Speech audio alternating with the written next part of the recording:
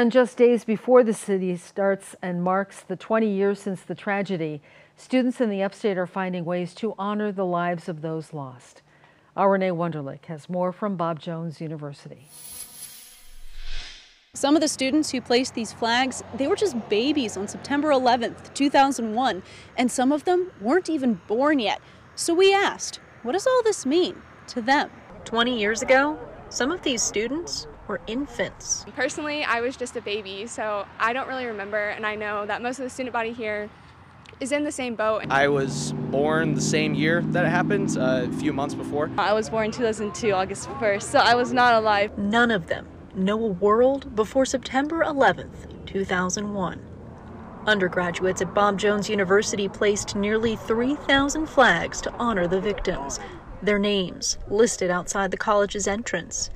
Inside, a piece of the Twin Towers flanked by flags.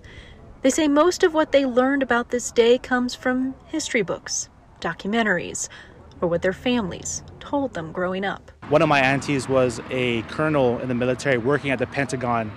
So when the plane hit in the field in Pennsylvania, then also the World Trade Centers, it also attacked the Pentagon. The university's president says this anniversary hits home for many patriotic students. With the withdrawal of our troops from Afghanistan, with the loss of 13 Marines just recently, and all that's going on with that, that's more prevalent in the news. So they have much more of a heightened awareness today than they would have even a year ago. And now the next generation, students in the Army and Air Force ROTC, are getting ready to defend this flag.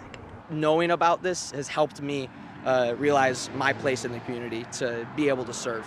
The lights behind me will shine all week. They symbolize the towers, but they also draw your attention to the names on this monument. Those are the names of the victims, and the light shines so they'll never be forgotten. At Bob Jones University, Renee Wunderlich, WYFF News 4.